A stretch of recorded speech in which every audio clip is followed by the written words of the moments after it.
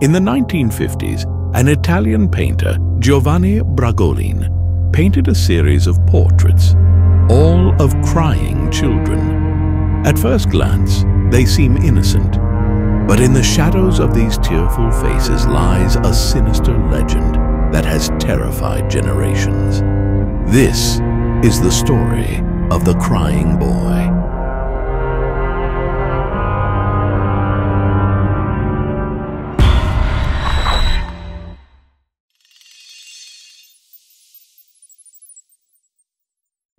On September 5, 1985, the British tabloid The Sun published a chilling story. An Essex firefighter claimed to have found undamaged copies of The Crying Boy amidst the charred ruins of burnt houses.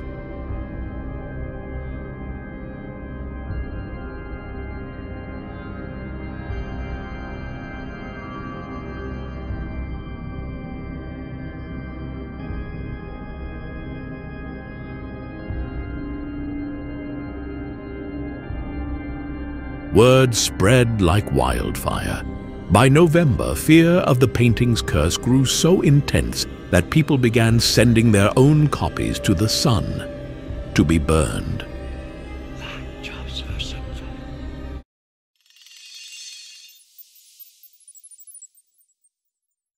Enter British writer and comedian Steve Punt. In 2010, he investigated the curse for BBC Radio 4's show Punt PI. His research led him to the building research establishment. The verdict? The painting's varnish, treated with fire-retardant chemicals, could explain why it remained untouched. A plausible explanation, it would seem. But in time, it would become questionable. Quite questionable indeed. Sure, fire-retardant varnish could be the answer in 1 or 2 cases, perhaps even 20, but there were many more paintings, with their own stories to tell.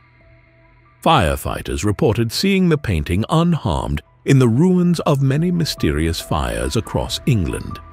Families like the Halls, who sought to disprove the curse, found their homes burnt to ashes, all except for the painting.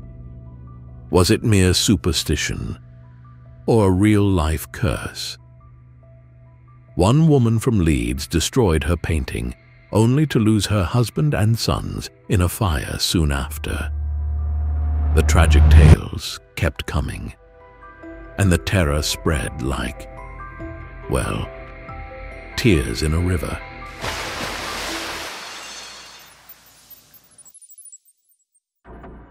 Yet not everyone believed.